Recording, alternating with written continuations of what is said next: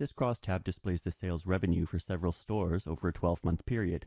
Note that the monthly results are in columns 2 through 13 of the table. Format the monthly data to display as line chart microcharts in SAP BusinessObjects Mobile by entering the appropriate syntax in the table block name.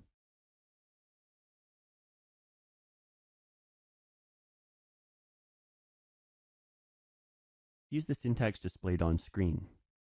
In this syntax, SL represents sparkline, an alternative name for a microchart, L represents line chart, and C represents column. In this tutorial, the syntax is entered for you. Copy the crosstab and paste another instance below. Then format the second crosstab to display area microcharts rather than line microcharts.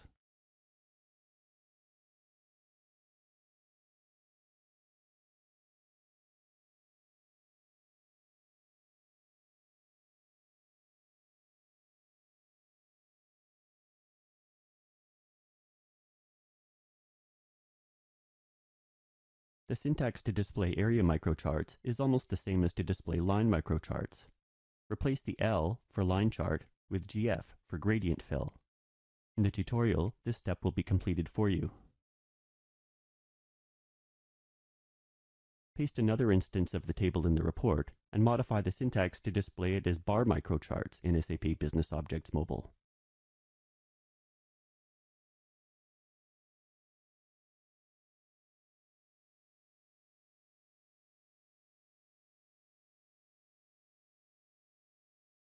To display the table as a series of bar microcharts, replace SL_L with MBC_type.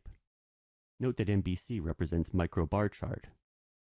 In the tutorial, this step will be completed for you.